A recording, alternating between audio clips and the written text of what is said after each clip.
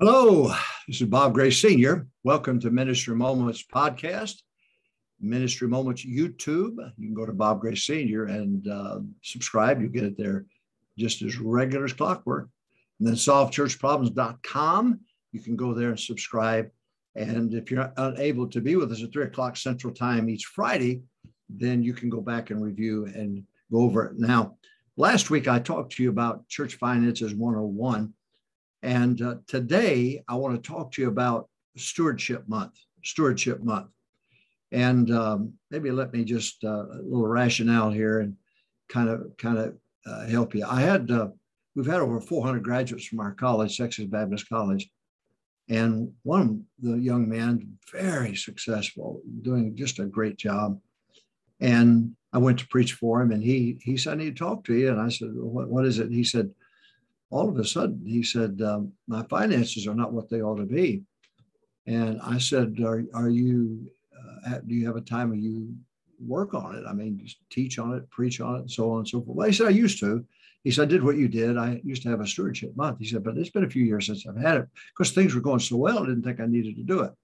Now, there's fallacy in that thread. Please understand that this is not something you do because things are bad, or you quit doing because things are good. This is something that you have to continue to do if you are a soul winning church. Now, if you're winning people, baptizing people, and people are joining and people are coming in, you have to do this because you've got so many new people coming in that they're going to have to understand the Bible philosophy and principles concerning this matter of finances. There's what I call the Joseph principle.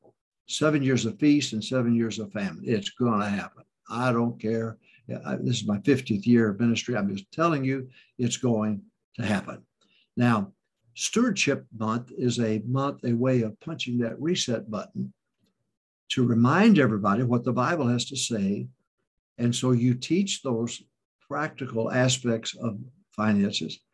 And really, the whole idea of Stewardship Month is not to get the offerings up. That's not bad for that. But the object is to help your people get control of their finances. If he's going to take care, if God's people take care of the least, God will trust you with true riches. The Bible's very clear about that. So the job of Stewardship Month is not to increase the coffers of the church, although that's necessary, but it is to take the people and become a living sacrifice. Romans 12, 1 and 2.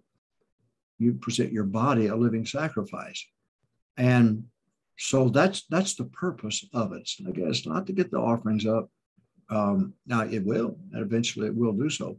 But I'm just saying to you, it's a way of helping your people. I had 33 deacons on the deacon board. Many of them had their houses paid off and they were debt free. And they were very grateful to me when I retired. So enough of that. Okay, let's talk about Stewardship Month. Number one, have one regardless of how well you're doing or not doing. Have one scheduled regardless of how well you're doing or not doing. If you're doing great, you say, well, I don't need it. You will need it. If you're doing bad, you need it. And all of it's not going to be cured. All your ills are going to be cured by having one Stewardship Month. It's got to be an annual affair. Brother House said to me, he said, I've only got 12 topics. And he said, I just revisited it. Boy, could he package it. I mean, I asked him one time. In fact, I had one of his deacons gave me that list. But before that, I asked him, I said, can I look at that list? He said, no. He said, get your own. All right. So have one Stewardship Month each year, regardless of how well you're doing or not doing. All right. Number two, set aside 1 month a year, an entire month. Okay. Here's what you want to do. You want to teach and preach and give testimonies. Teach, preach, and give testimonies. So set aside 1 month. Ours happened to be January, and our budget was voted on and began February 1st back in those days. And so set aside 1 month a year to teach, to preach, and have testimonies. And really, basically, you want to biblically how to handle time, talent, and treasure. That's the emphasis: time, talent, and treasure. Number four, Have Sunday school lessons for all age groups. We had Mrs. Vicki Britt, who wrote the elementary lessons. She had the adult lessons, and she would then write elementary lessons. But I wanted it from top to bottom, top to bottom. In fact, I know Southern Baptist churches, when a kid is born, they put an envelope box in his hand. And I started doing that, so I stole that from them. But Stewardship Month, have one regardless of how well you're doing or not doing. You got every year, have it set aside. Put it in your calendar. Set aside 1 month a year to teach, preach, and with testimonies about time, talent, and treasure. Next, number 3, Sunday school lessons for all age groups. Number 4, have testimonies Sunday morning, Sunday night, Wednesday night. Before the preaching on Sunday morning, we had a layman come up and he would testify God's blessing because he was faithful.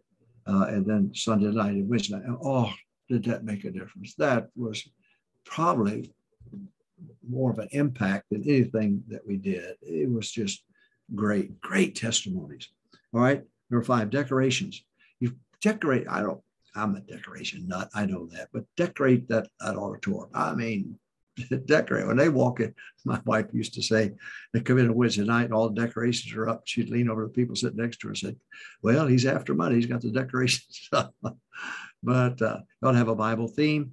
You ought to have banners everywhere. Every class ought to be decorated. Everybody, a big, big push. This is Stewardship Month. It's an important thing. It's important enough that we take time for it. All right. Decorations. Next, Bible theme. Have a Bible theme that permeate in everything. The auditorium, the Sunday school lessons, the Sunday school classrooms themselves, and all that have a Bible theme. So number 1, have 1 month, Stewardship Month, regardless of how well you're doing or not doing. Number 2, set aside 1 month a year to teach, preach, and have testimonies about time, talent, and treasure. 3, Sunday school lessons for all age groups, top to bottom. 4, layman testimonies before every sermon, before every Bible study. Decorations, a Bible theme. Number 7, teach practical lessons on Wednesday night. I loved Wednesday night. I could teach practical lessons on finances, time, talent, and treasure. But, I wanted to help them so. And again, you got to understand the importance of Stewardship Month is not to get the offerings up. Well, that's good. I'm not going to argue about this part of it. But, if the family units are healthy, they'll give.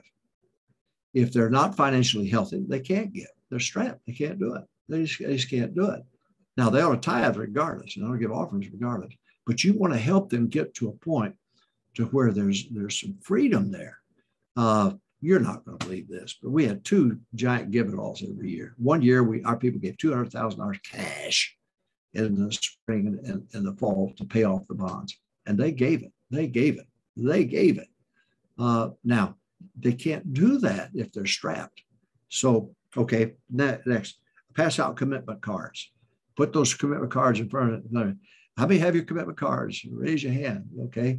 Those that don't have them, raise your hand, pass them out again. I did Sunday morning, Sunday night, Wednesday. I printed up thousands of commitment cards. They're going to get them in their hands one way or another. And God was so good to us. Now we didn't have deep pockets and we didn't have a lot of money in the bank. Now we had about $400,000 in the bank, but that was all everybody else's money. Daily running balance, they used to call it.